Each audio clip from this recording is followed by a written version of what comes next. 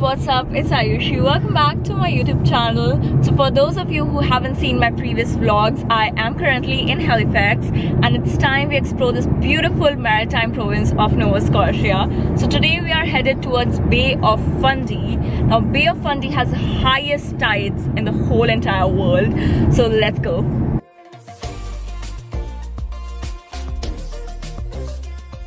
So our first stop for the day is Cape Split, but we made a quick stop because we saw this viewing point and the view is incredibly beautiful.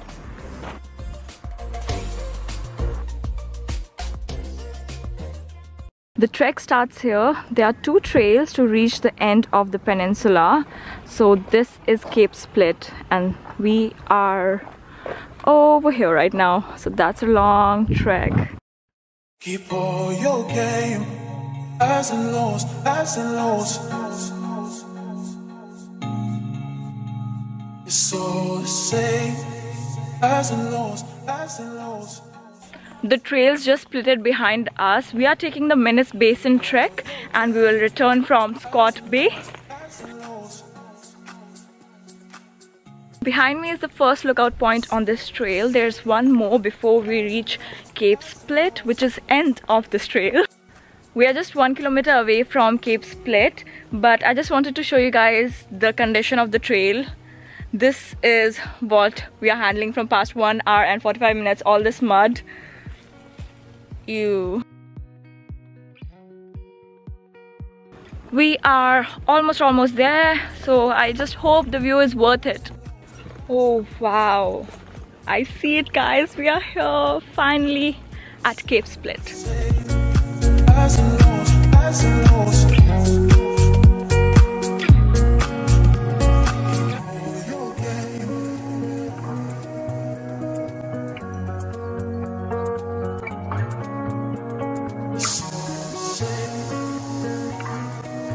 This place is literally paradise on earth. Look at the view, it's mesmerizingly beautiful. And that's Bay of Fundy behind me. I was wishing we would spot some whales from here, but I think for that we need to move more deeper towards the ocean. Look at the condition of my legs. Tanish enjoying his protein bar. But it's all worth it guys, it's worth every single sweat on that track. Time to go back. But there's a lot we are gonna do, so I'm super excited for that. And now we're taking a different trail, the other one, so we see the whole peninsula. So the total distance we need to cover is 7.3 kilometers, but we have another look off at 1.3 kilometers. Let's go to Big Cove. 1 hour later. We have completed almost half of this trek. There are a lot of mosquitoes over here. And currently stopped at this viewpoint. I am drenched in sweat right now. I feel like just diving inside the water, although I don't know how to swim, but it looks so cool and so warm.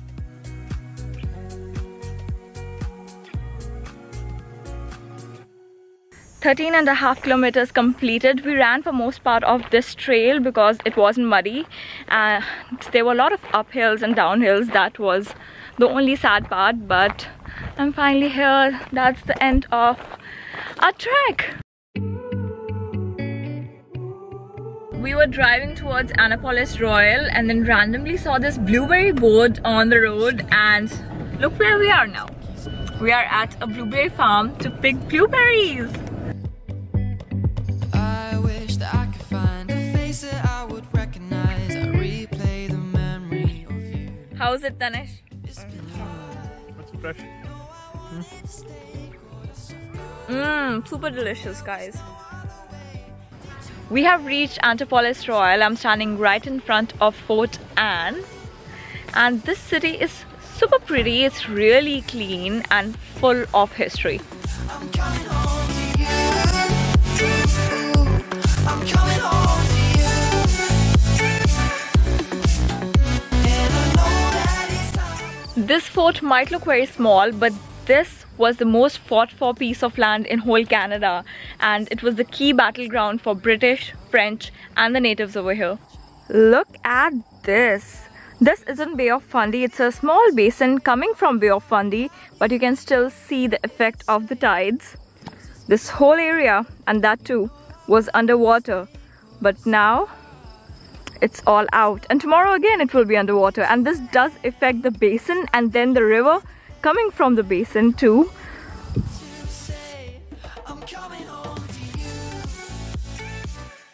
The fishes flow with the water, but this soil is still home to a lot of creatures.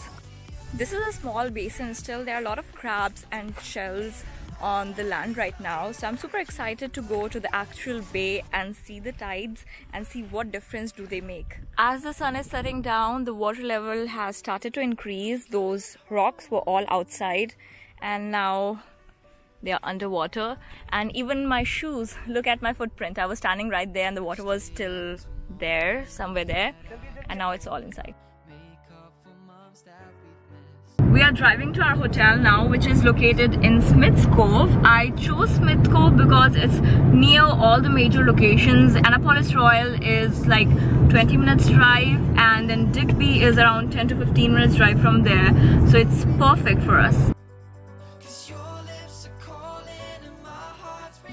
This is our stay for tonight. I'm very tired, so I'm just rushing inside. This inn is actually a century old, and earlier it was considered as the luxury stay for the rich, but now it's a bread and breakfast owned by a very sweet couple.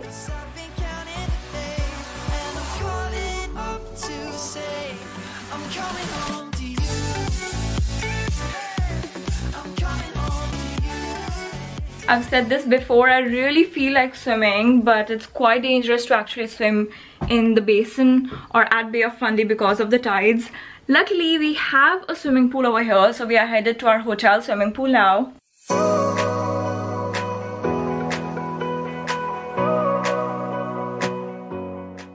So we came out and drove till Digby. I am currently at Digby waterfront. That's the harbour behind me, and the view of the moon is spectacular. We came here for dinner, but unfortunately most of the places are closed. All the restaurants close around 8 or 9 over here. I checked that before coming, so tonight I guess we need to survive with pizza. Digby is famous for a lot of things, including fishing, scallops, whale watching tour, and we are going to explore all of that tomorrow. For tonight, let's get our pizza and go back to our inn.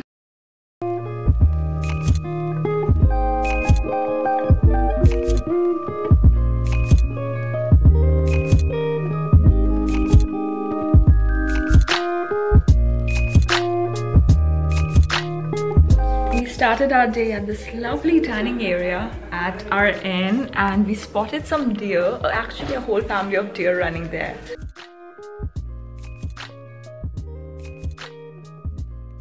This is incredible. The tides over here can go as high as 54 feet, and it's wonderful to see the effect of Bay of Fundy in person. Yesterday when we were swimming in the evening, the water was still that island, and now it's so close to our stay. It's like 4 minutes walk from the inn. We really enjoyed our time at the Harborview Inn. It's in the laps of nature, and we also got to see deer, so that's pretty cool. Now we are driving to Digby. So we are at the same waterfront we came to last night, and today there are different stalls organized by the locals. They are selling all different kind of stuff, from paintings to scallop pearls to different wines. Casanova wine is really popular over here, so it's a local winery. We took their sparkling apple wine. Let's put it in the car. These jewelry are made with scallop pearls. You can see it right here, and this is a shell that has a cluster of pearls over here. So pretty, right? Digby is known as the scallops capital of the world, and all the local fishermen over here, they fish for scallops. You can find it in most of the local restaurants, and 5% of those scallops have real scallop pearls, which are quite famous and expensive. We are currently parked at the harbour. It's actually the end of the harbour, you can see. So pretty. Digby area has an expansive coastline with stunning and ever-changing sceneries. It's also a part of Fundy Aquarium Ecozone. That's the reason it's quite famous for whale watching tours, and you can also spot dolphins and seals just over here.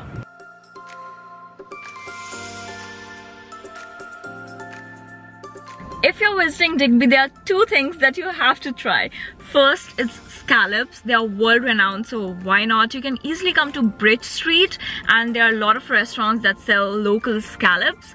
Second one is do a whale watching tour. Now we won't be doing a tour this time because we did it last year and we saw humpback whales and minke whales, which are again the most common whales that you can see in a tour over here as well. But it's a great thing if you haven't done a whale watching tour in the past, or if you have seen different kind of whales. So yeah, it's a fun activity that you can do. We really recommend that. Yep.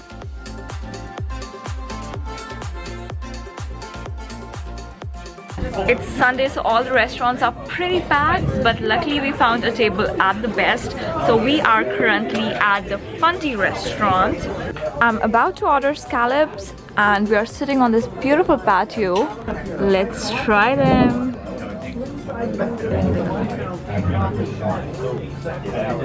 Okay, here we go.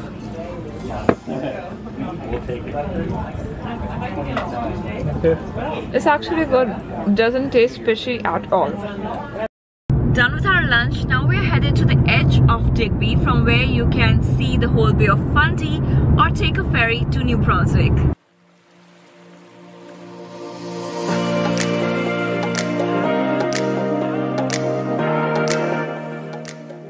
Wow, I'm astonished by the view, guys. It's stunning. So the water can even fill up till here. And Tanish found a very interesting thing. Tanish, do you want to tell everyone about it? It's a shark egg, actually. See? Yeah, it's a shark. That's a shark's egg. And he was able to recognize it. I wasn't believing him until he showed me the picture on Google. That's amazing, guys.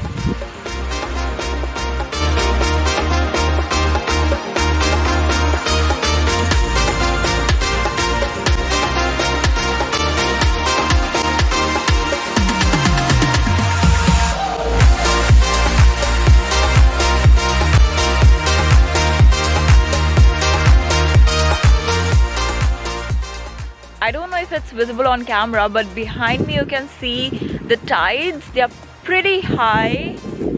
Yeah, those waves. And they look quite fast as well.